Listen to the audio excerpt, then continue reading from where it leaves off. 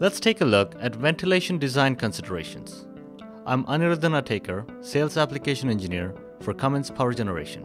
This diagram illustrates the scientific maxim that energy can neither be created nor destroyed, only converted to another form. In fact, electrical power generation is the conversion of some form of kinetic or chemical energy into electrical energy.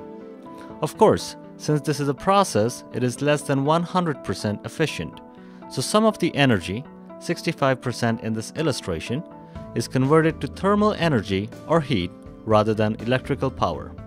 To make more efficient use of the available energy, some waste heat can be recaptured. Combined heat and power, or CHP, applications make use of radiated heat. But even in these applications, a lot of heat is radiated to the surrounding air. In fact, if you have several large generator sets in one location, they can create their own microclimate from the heat they give off. This is important since the higher ambient temperature affects the air intake, which in turn affects the generator performance.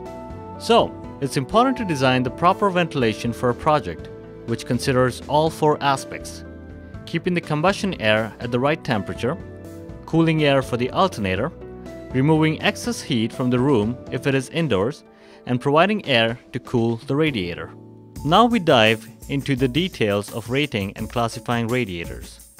These are the factors involved: where they are installed, the temperatures they are rated to handle, and how those ratings are determined. There are two ways to measure the performance of a cooling system: ambient temperature and what's called the air on core, or AOC.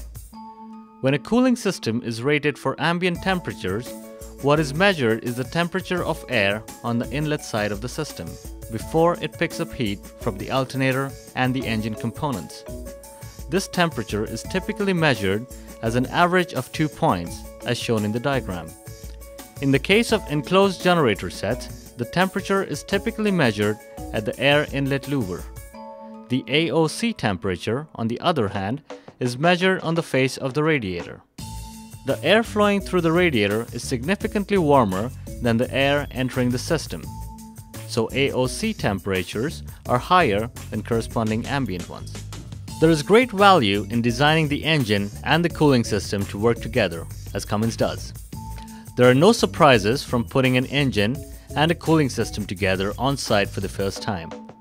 Loose radiators sourced separately can have temperature ratings based on different measurement methods, as we have just discussed. This can be very misleading. In contrast, Cummins provides cooling systems well suited to the generators they are paired with to account for all four kinds of air requirements: combustion air, cooling air for the alternator, room heat, and air to cool the radiator. Here is a classic example of what can happen from a mismatch of an engine and a cooling system based on confusion about temperature ratings.